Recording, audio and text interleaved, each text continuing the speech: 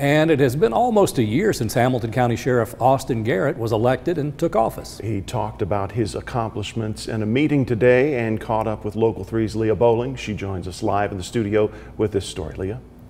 Yes, Greg, Sheriff Garrett says he accomplished 3 major goals during his first year in office: recruitment and retaining employees, bringing back the DARE program to schools to prevent drug overdoses, and improving school safety. The Hamilton County Sheriff's Office budgeted to have 32 school resource deputies in schools this year.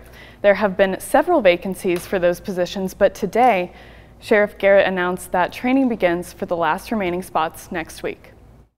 Our kids should be able to go to school every day, and their parents should know that they are safe and receiving a quality education without having to worry about their overall safety.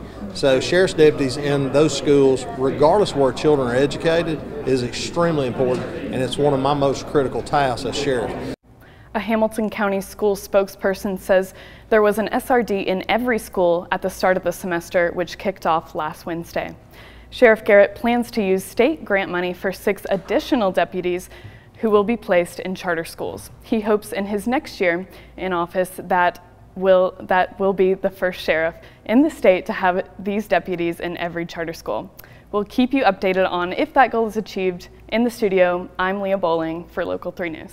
And Leah, on your first day, we want to welcome you. Thank you. And we'd love for you to tell everybody where you came from. Yes, I am from Austin, Texas, and I am so excited to be here. Latrice and I were complaining about the heat today. She knows a little something about the heat being from there. It's rough out there.